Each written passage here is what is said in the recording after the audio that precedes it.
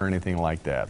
And more breaking news tonight. Safety concerns for parents and students on the North Shore. Yeah, there are reports of a sexual assault that happened inside Whitefish Bay High School. Lacey Crisp is live with what we know right now. Lacey? We've heard a lot about sexual assaults in schools lately, but this time happened here at Whitefish Bay. Parents tell me they're not surprised, but that they hope the district is doing everything they can to make sure it doesn't happen again.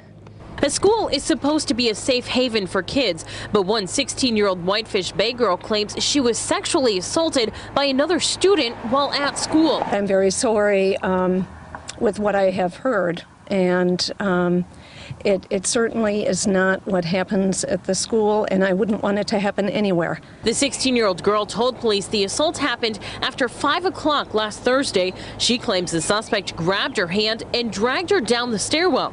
She said stop and to let her go, but she claims that's when he grabbed her head and forced her to have oral sex with him.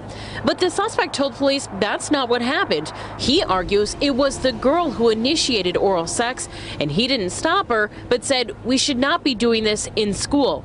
Police have scoured through video surveillance inside the school. The actual incident was not caught on tape, but according to a police report describing the video, her body language suggests that something has happened and that she may have been crying. Some parents say this is all too common. I wasn't surprised, sadly. Laura Brewster talked to her son about the assault. Obviously not the right thing, and that the person was going to get taken to jail, and that we should say a prayer for the victim.